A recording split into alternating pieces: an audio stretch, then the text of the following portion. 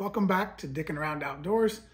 We have got 1,100 miles on our Grenadier now, and it is time for sort of an initial break-in oil change.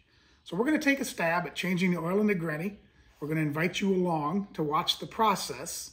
So if you're interested in a DIY oil change, you can see how we do it. And hopefully we don't mess up.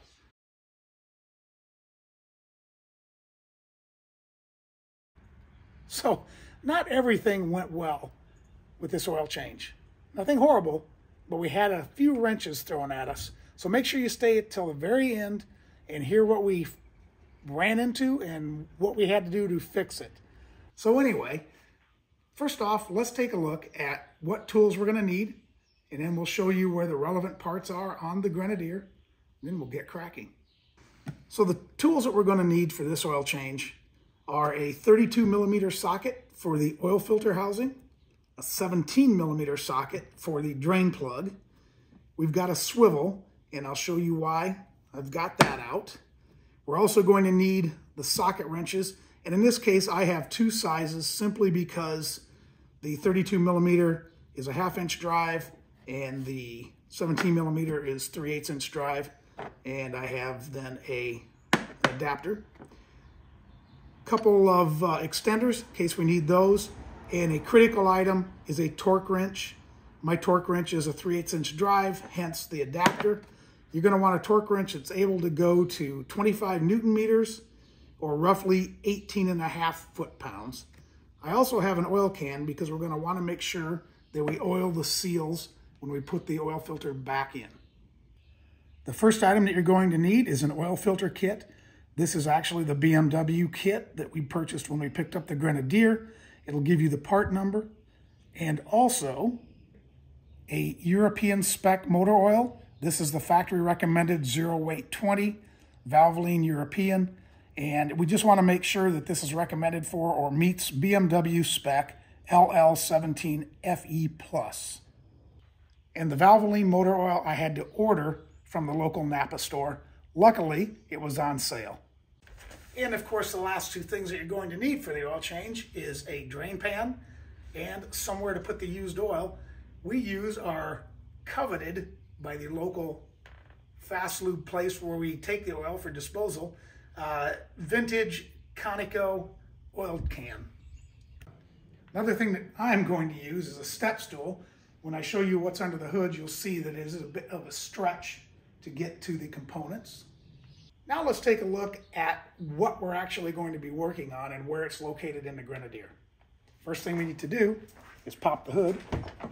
I'm going to apologize now for the lighting in the garage. Normally when I change oil, the vehicle is facing the other direction out into the sunshine, but given the Grenadier's hood position, it was too tall to actually fit facing out, so we do have to face into the front. So the first thing we're going to do is we're going to take the hood strut. We're going to remove it from the front hole. We're going to take it to the back and put the hood into the maintenance position. And to put the hood in the maintenance position, you put the hook in from the fender side and you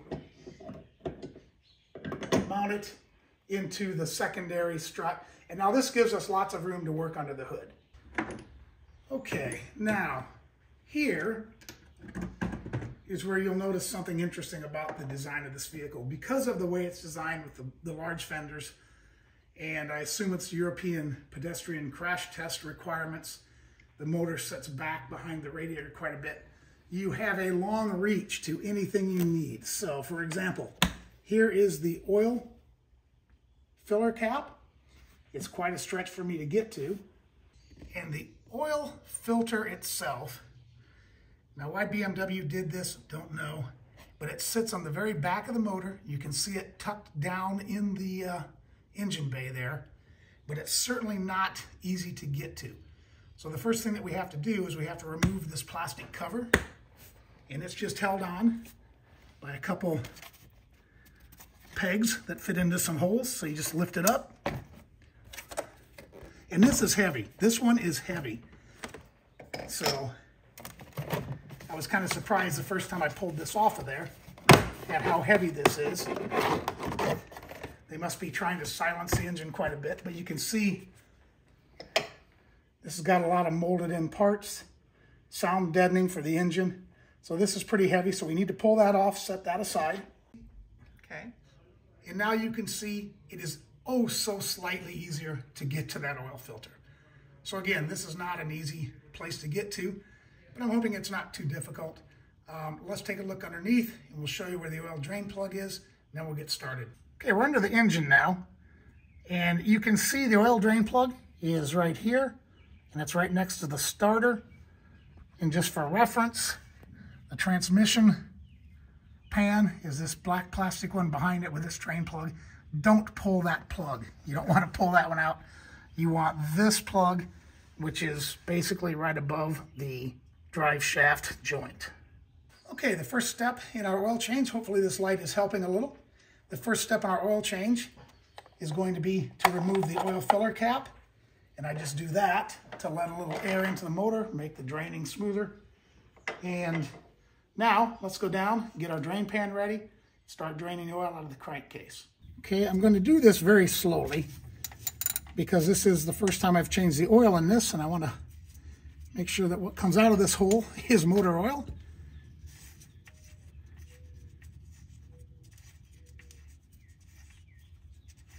And it sure looks like motor oil to me, if you can see it on my glove. Pretty fresh motor oil, actually. And again, we've only got 1,100 miles on this fill, but we do want to kind of get that braking oil out. And there we go. So we're draining the oil at this point. And also make sure you have a rag down here to wipe off your drain plug. So if you can see, this thing is in there at an acute angle. I'm quite sure it's going to be a real treat to get out of there once I get the thing loose. I've still got the drain plug below unhooked and out.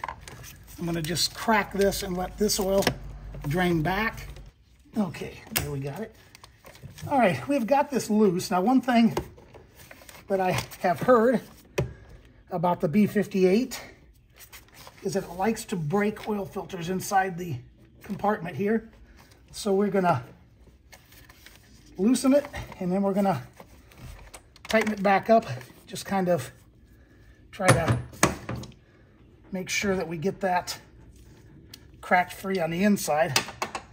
I'm going to try to do this by hand. Since it's loosened a little, I may have to work with it. Nope, I'm going to have to work with it a bit more. So I've got this cracked. There's some air going into the canister now. You can hear the oil draining out the bottom. So that's why I wanted to open this up before I closed up the drain plug. You want to make sure you get the oil out of here. As another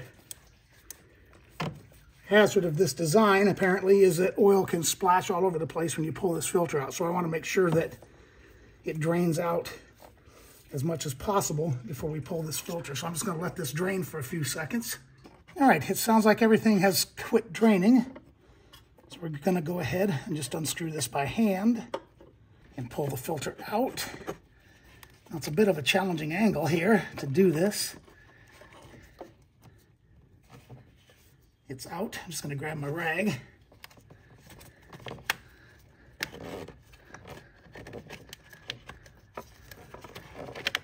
Working it through the hoses, and there's your filter. So it's out of the housing. It doesn't look like we really spilled much oil. So patience is the key to making sure you don't make a mess. Loosen your filter, let it drain out before you pull it out. Leave your drain plug at the bottom open so that the oil can drain. So now, let's have a look at the new filter. First thing we need to do is take the oil filter out. Make sure you pay attention to the orientation because the two ends of the filter are different. So you just grasp the oil filter, give it a tug, and it pops out. And I just put it in my oil catch pan just to drain while I'm doing everything else. So let's have a look at the new one and show you the process here. All right, as I said earlier, this is an oil filter kit, not just an oil filter. So there are two extra items in the oil filter kit. One is a crush washer for the drain pan, and the other is a new sealing rubber gasket that goes onto the filter cap. So the first thing we have to do is remove the old one. If you have a little tool, something like this, they work great for removing these rubber gaskets. You just get under it, work around, pull it off of there. If you don't have that, a flat blade screwdriver works, but just be gentle with it. Don't want to scratch this up. So you remove the old O-ring. Before we install the new O-ring, we're going to go ahead and put a light coating of oil on it. It's going to make it easier to get on and also make it oiled so that when we put the cap back on, it goes in smoothly. Then we'll insert the filter into it. So let's grab the oil. So as you can see in there, there is a bracket, for lack of a better word. You just take your filter, you insert it in over that bracket and snap it. You'll hear it click. It's clicked in and now it's secure. So we're now ready to reinsert the oil filter. Again, I want to make sure these O-rings are lubed. I don't want them to be sticky. So I'm going to go ahead and give a nice generous coat of oil to the O-ring at the bottom. I want to make sure that this doesn't stick and it seals correctly. So let's go ahead and get this back in. First thing I'm going to do, just give a quick wipe down around the area here. Like I said, we didn't really spill any, but just trying to get anything down. Now we're going to sneak this back in. Again, it's a little tight, but there we go. Make sure you get this started correctly. There we go. Sorry you can't see this. It's pretty small space to work in. I'm just going to crank this down hand tight.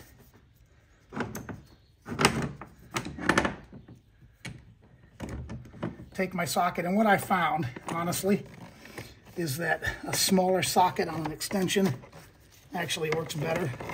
I'm just going to tighten this down. Not even going to snug it up. Okay, we've got it snugged down at this point. We're getting the torque wrench out. I've already set it for the 25 Newton meters. Last thing you want to do is get one of these on too tight, because then you would be looking at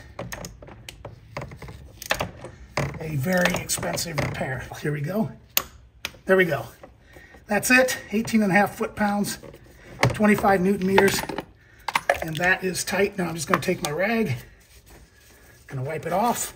And I really have to say, for this job, these checker plates really are nice.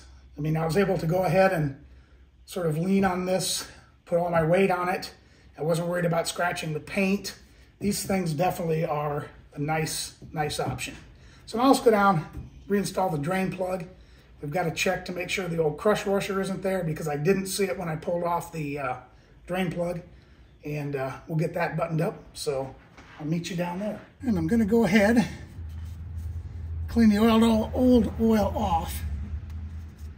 I'm going to just use that pick to see if by some chance the crush washer was on it.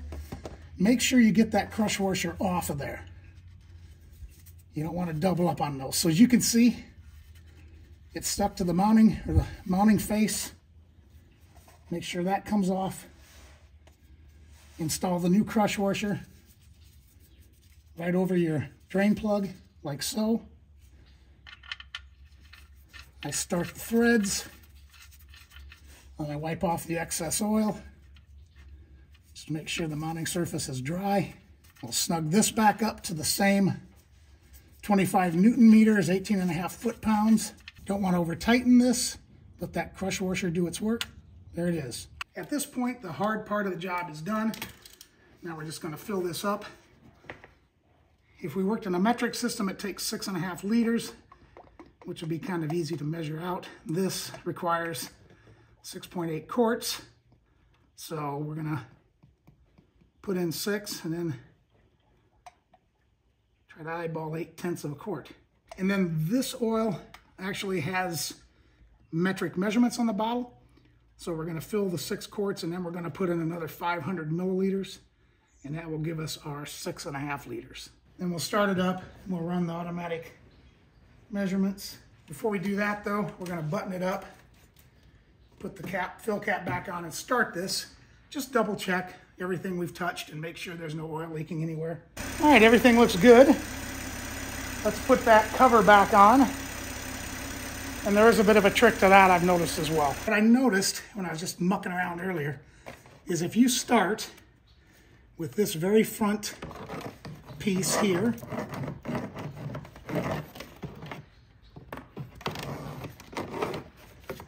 and line it up so that it goes into place. So right here, if you can see under there, you can't see under there. Really? This bar here, this ball, start there, push that in, then go over and line up your oil filler cap. Once that's lined up, everything else pops right into place. So to me, that's much easier than trying to get it lined up all at the same time and pushing things down. All right, now we're sealed and our work here is done.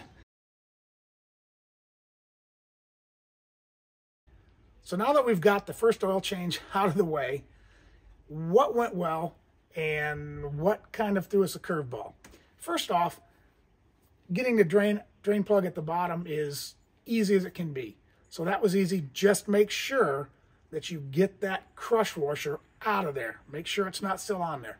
Number two, I was actually surprised, given the location of that oil filter, that it actually was not that bad getting it out. But I did learn that you can do away with the swivels. Just don't bother with those. Use a short extension, and we had to use an adapter because the 32 again was a 1/2 inch socket and we had a 3/8 inch wrench. But once you did that with that short extension, there was enough room sort of between the motor and the top of the body that you could ratchet that out of there. Now it took a lot of ratcheting, but you were able to get it out of there and it came out pretty easy. So that was the first thing that surprised me and was a welcome surprise, if you will. So the one thing that really sort of had me worried is after we did the oil change and did that initial oil level check with the computer, because there is no dipstick in this, it came back telling us that we needed to add another liter of oil. Now we'd added the right amount of oil. I did recalculate. We had sort of underfilled it by a few ounces to get to that 6.8 quarts. But even after filling it up to where I thought we were exactly 6.8 quarts, this thing still said we were a liter short. So in a panic, I went in and checked with a great resource, the Grenadier forum online. And I encourage you, if you want to do anything with a Grenadier, or you have one, or you're just curious about one, check out that Grenadier forum. It is a wealth of information, and it's got some really, really knowledgeable people on it. And I posted up and I said, here's what happened. I put in the right amount of oil.